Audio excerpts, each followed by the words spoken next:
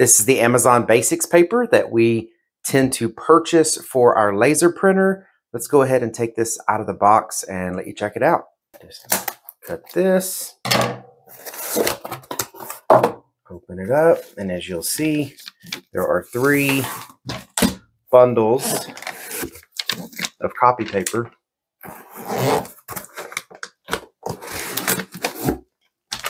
And of course, they're all bundled up, you know, in this little box. But overall, it works pretty good in our laser printer.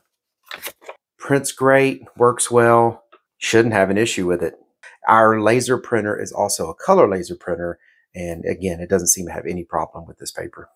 All right, so I hope that was helpful. Thank you very much for watching, and y'all take care.